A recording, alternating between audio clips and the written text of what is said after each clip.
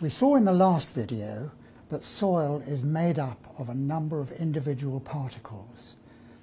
Many soils are formed when soil particles suspended in water are deposited in rivers and lakes.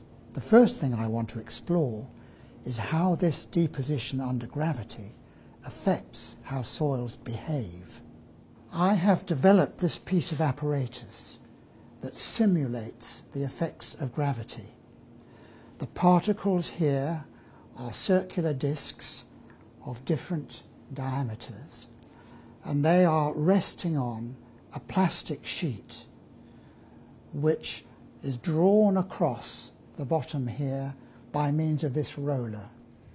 When I turn on the machine, the plastic sheet drags the particles to the bottom in the same way that gravity drags soil particles to the bottom of a river or a lake. In real life, gravity gives the soil particles weight, pulling them downwards. In this model, weight is simulated by the friction between the soil particles and the moving plastic sheet.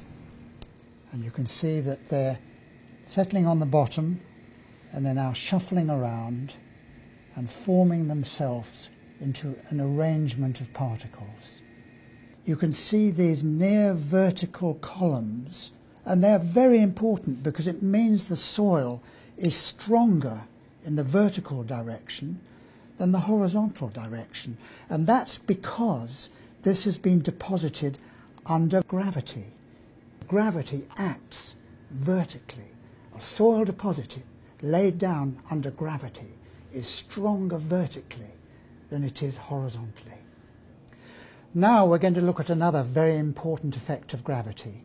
We're going to see how it affects the strength of the soil at different depths. So we'll do an experiment with a footing. Here it goes. You can see it penetrating in,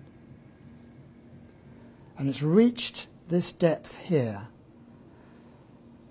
So the weight of the footing is being carried by the strength of the soil at this depth. Now we're going to increase the weight of the footing and see what happens to the penetration. And we see the footing now penetrating further into the ground. Let's see how far it goes into the ground with 4 batteries acting on it. There it is, it's come to equilibrium, actually at a greater depth than the lightly loaded footing. So why is this? Why is the strength of the soil greater with depth? You'll know from your mechanics classes that the shearing forces or frictional resistance between two surfaces depends on the magnitude of the contact forces that are pushing the two surfaces together. When the contact forces are small, the shearing forces or frictional resistance is low, and they can slip past each other. When the contact forces increase, the shearing forces or frictional resistance goes up, and it is much harder for the two surfaces to slip past each other. Now, going back to our experiment, gravity acts, the soil has weight. The deeper you go down, the greater the forces between the particles. So the greater the shearing resistance between the particles. And that's the explanation for the strength increasing with depth.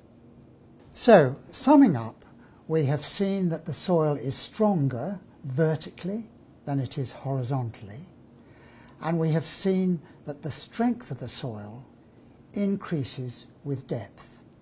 Both these very important effects result from the soil being laid down and acted on by gravity.